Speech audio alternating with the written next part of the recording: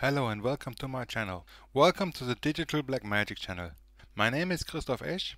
Today I'm going to show you how to add a remote control to Windows 10 Home Edition. Windows 8 also works.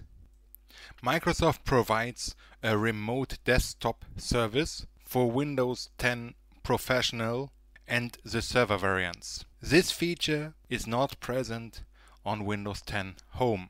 There is an open source project which is called Virtual Network Client, short VNC. This software enables a remote control function in Windows 10 Home, but this must not be mistaken with Windows Remote Desktop because it is a special software that needs to be downloaded and installed. Without further ado, let's get into it and I will show you how to download the software. I chose the project TightVNC.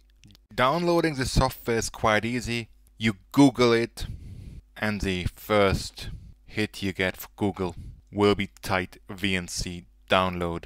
Once on the homepage, you can choose from 32 bits or 64-bit Windows versions, assuming you want to use Windows. If you are unsure, please use the 32-bit version. It doesn't do any harm. Just to verify that we have a Windows Home, you can use the DOS prompt program WinVer. To start it, just type WinVer into this search function. This will open a window that shows the version details of your Windows. In this case, we have a Windows 10 Home, and I've already put the downloaded file on the desktop to have it in reach. Unfortunately, I chose the wrong executable. I have a 32-bit version of Windows and the executable I have downloaded is 64. In this case, when trying to execute the wrong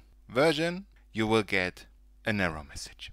My way of finding out if I have a Windows 32-bit is just by checking the names of the directories.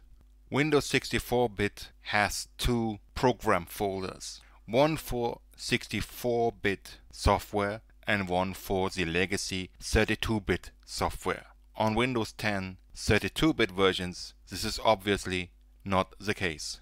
And as shown here, we only have one folder with programs. Okay, now running the correct executable for the system, we see the setup screen of TightVNC and of course click Next.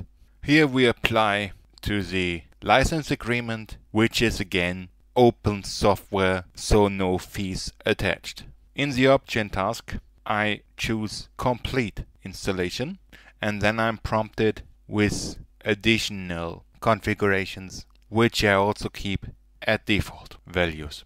The installation, as always, requires administrative privileges. Once the software is installed, you are prompted with two passwords to be set. One password is the screen unlock. So this is a password you would use to connect to the machine. Please set a strong password here. I don't, because it's just a test system. The other password you can put is a password for the configuration of the VNC. I strongly recommend you put another password here, and I wouldn't use the VNC on the internet just to be safe.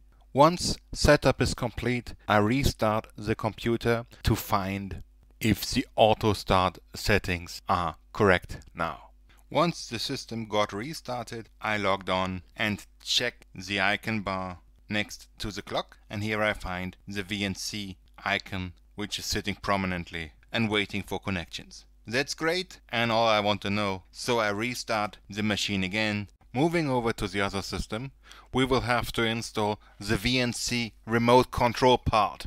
It's the same executable which I already placed onto the desktop, and here you skip through the first parts of the installation and you select Custom when prompted to select the installation method. You deselect the VNC server because we don't need it, and then you continue as shown before.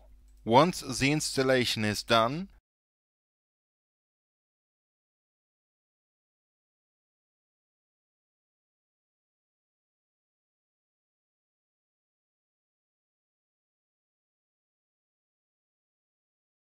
you will find a TightVNC icon in your start menu. Clicking on this one, you will be prompted with a window that has remote host and an input prompt.